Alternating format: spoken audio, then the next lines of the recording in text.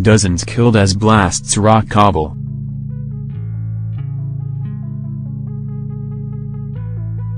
Kabul, Afghanistan. CNN. At least 40 people were killed Thursday in a suicide bomb attack in Afghanistan's capital Kabul, according to authorities.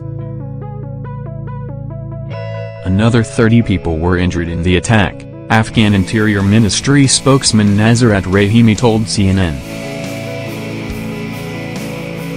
The attack happened around 10:30 a.m.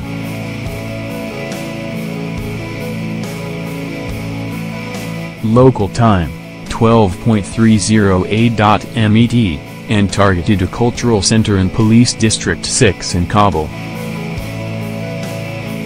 The initial suicide blast was followed by 2 more explosions, Rahimi said.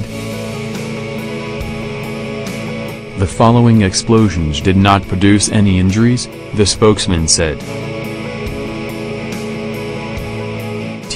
Afghan policemen watched dust blowing along the street in the aftermath of the third blast at a Shiite cultural center in Kabul on December 28, 2017. The explosion occurred in a basement meeting room of the Darki Cultural Center in West Kabul, according to journalist Ahul Amiri, who was at the scene. A crowd of fewer than 100 people were meeting to commemorate the Soviet invasion of Afghanistan, Amiri said. The bomber infiltrated the crowd before detonating a device.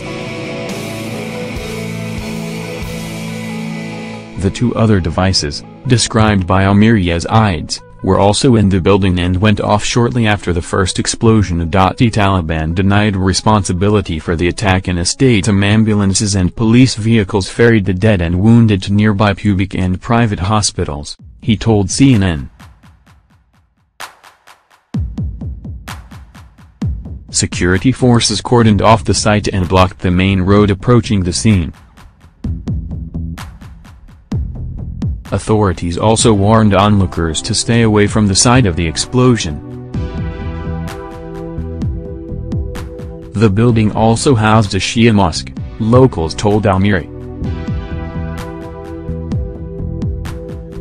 And to the media released by the group's spokesman, Zabihullah Mujahid.